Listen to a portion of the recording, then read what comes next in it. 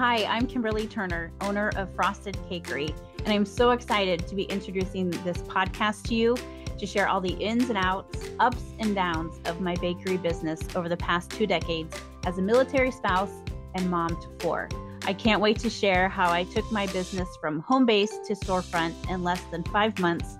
survived a devastating hurricane in our North Carolina community,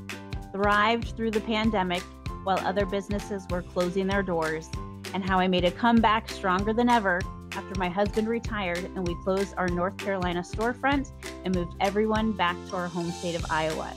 So if you are a baker who wants to start or grow your bakery business, I have so much to share with you, from business to marketing to stories and how I balance it all as a wife and mom. And I can't wait to share it with you. So stick around.